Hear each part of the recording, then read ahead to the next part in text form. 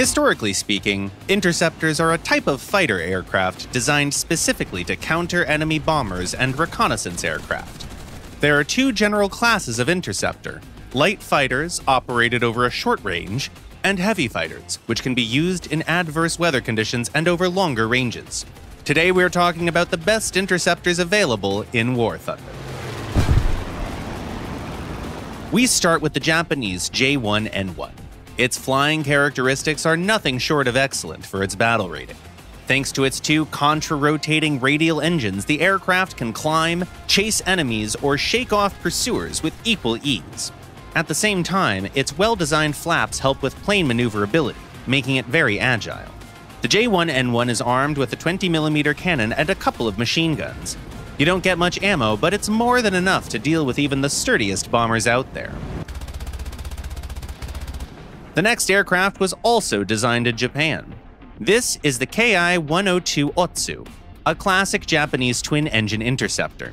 It has a good climb rate and a decent max speed, but the main selling point of this particular bird is its firepower.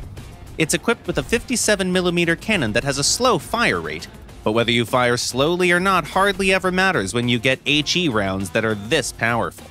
Just keep in mind that the gun also lacks velocity, which makes it tricky to use against fast-moving targets. But that's what your two additional 20mm cannons are for. The Ki-102 Otsu is ready for everything. Then we have two variants of the P-38, the P-38J and the P-38L.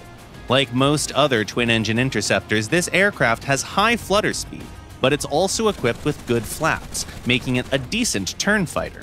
Furthermore, it's heavily armed and well protected. The P-38 hardly ever catches fire and can make it back to base after sustaining serious damage, even with one engine out.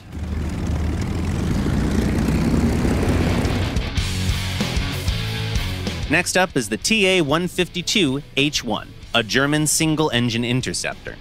First of all, this aircraft has a very impressive armor arrangement, with 15mm of steel protecting the engine, 70mm of bulletproof glass protecting the pilot, and you also get an armored pilot seat, and there's even an armor plate under the seat as well. The TA-152 won't win any awards for its climb rate, but it spawns in the air, so no problems there. And when operating at low altitudes, it's more agile than certain fighters. The interceptor is armed with two 20mm MG-151 cannons, one under each wing, and a powerful 30mm Mk-108 cannon, mounted in the nose. The latter doesn't have the best ballistic performance, but overall, the TA-152H1 has a very well-rounded set of weapons. We made it to the top three, and the first aircraft waiting for us here is the Hornet Mark III, a British twin-engine interceptor and one of the fastest aircraft of the type. Not only does it spawn right in the air, it also climbs like a champion. The interceptor is armed with four 20mm Hispano cannons mounted in the nose, which are pretty easy to use against distant targets if you spend some time getting used to their ballistics. Furthermore, the Hornet has access to useful payload options, like being able to carry 4 RP-3 rockets, as well as two 1,000-pound bombs to raise hell on the ground. The silver goes to the XP-50, an American premium interceptor. One of its main selling points is the fact that it uses two 20mm cannons mounted in the nose. With this kind of firepower at its disposal, the XP-50 makes short work of enemy bombers and fighters. But don't forget that it has a relatively low ammo count. When it comes to flying characteristics, this American bird is no slouch either. It has a great rate of climb, it handles really well at low speeds, and it has a good dive speed as well.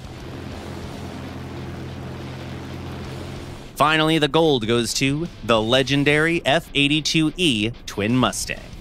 It's sturdy, fast, and hard-hitting. 6 high-caliber, quick-firing Browning M3 machine guns are a force to be reckoned with, and that's without even mentioning the option to equip this aircraft with 8 more M2 machine guns. The F-82E isn't the most maneuverable interceptor out there, let's put it that way, but if you climb right at the start of the match, there isn't much that anyone can do to stop you from tearing enemy bombers in half and obliterating enemy fighters in head-on engagements. That's it for today.